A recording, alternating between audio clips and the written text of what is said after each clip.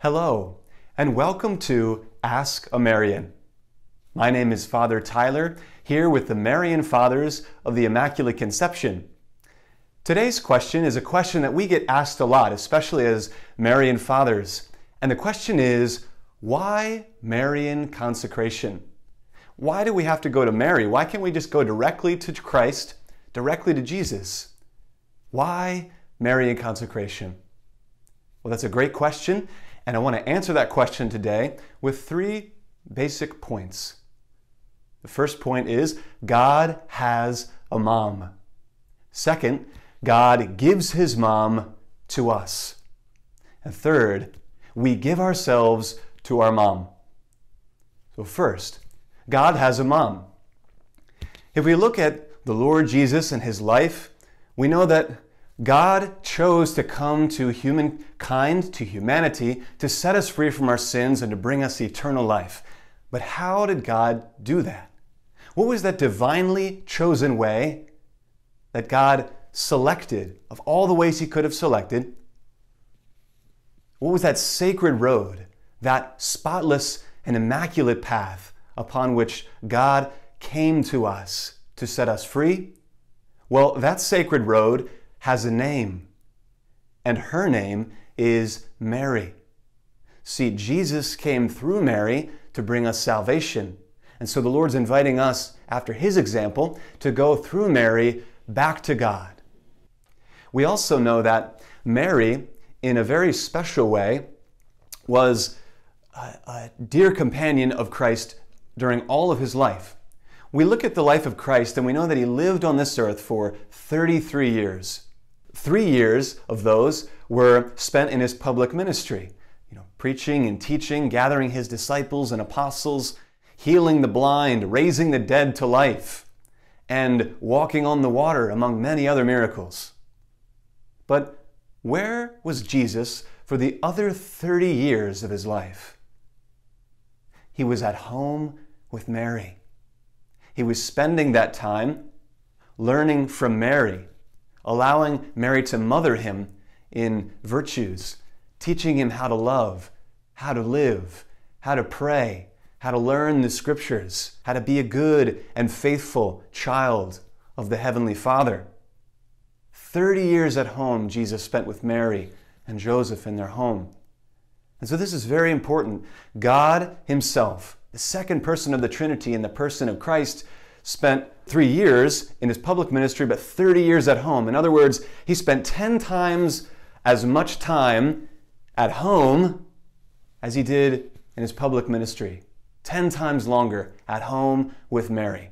Wow, what a powerful point the Lord is driving home to us of how important it is to allow Mary to dwell with us in our home and everything that makes up our life, to mother us into Christ.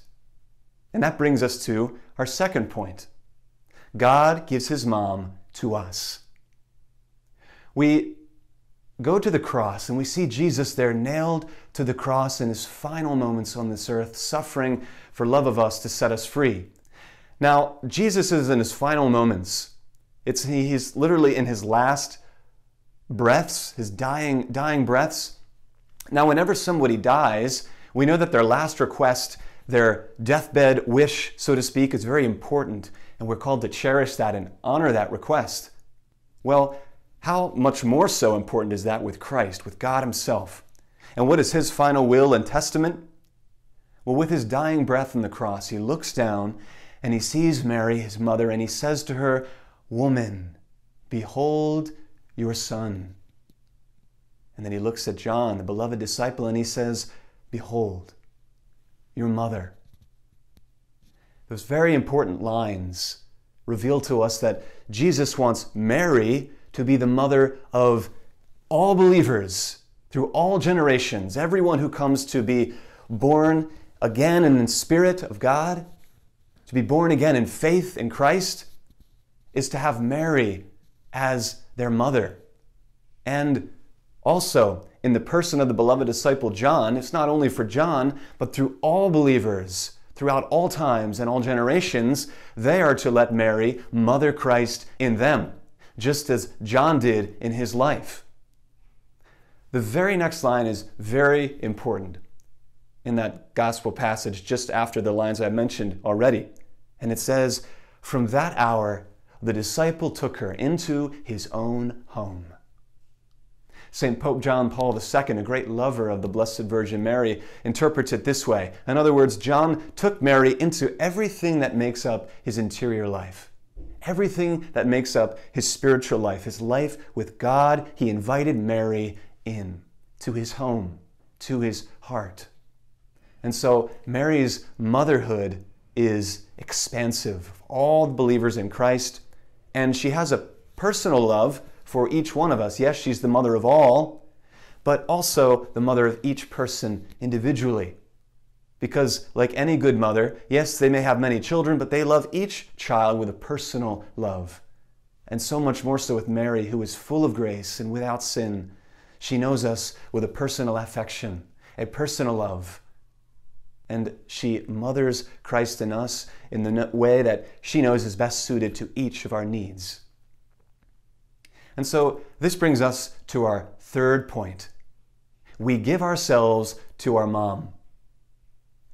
We know that we see in the example of Jesus that he took her into his own home and lived with her for those 30 years. And we also see the example of John, who from the foot of the cross received the request of Christ and welcomed Mary into his own home and had a unique and powerful intimacy with Christ in and through and because of Mary. And now it's your turn. What's a powerful, most beautiful and short, perfect, and in a certain way, simple and easy way to grow in this intimacy with Christ, to have this new revival and kickstart of a walk with Christ in our lives? It's Marian Consecration. Now, Marian Consecration, put very simply, is a way of perfectly imitating Christ, who came to us in and through Mary. And so in perfect imitation of our Lord, we go in and through Mary to go back to Christ and to God. Because just as the Lord abandoned himself totally to her, his past, his present, his future, his earthly goods, his spiritual goods, in short, everything that he is and everything that he has, he says, "Mary, I give all to you." And he invites us to do the same. "Behold your mother." He invites us to do the same, to lay everything at Mary's feet and say, "Mary, I am yours. Form me into that saint that God is calling me to be. Mother me into the full maturity of Christ." Some simple resources for this are a book entitled 33 Days to Morning Glory by our own Father Michael Gately. There's also other resources out there for Marian Consecration as well, but it's basically a period of 33 days of walking with Mary. We can think of it as one day for each year in the life of Jesus that he spent with Mary. And we pray, we ponder, we reflect, we get to know Mary, and we gradually welcome her into our lives and in our hearts. And at the end of that 33-day period, on a Marian feast day, customarily, we entrust everything to her, just like Christ did. And so, through the intercession of Mary's Immaculate Heart, may Almighty God abundantly bless you, the Father, the Son, and the Holy Spirit. Amen.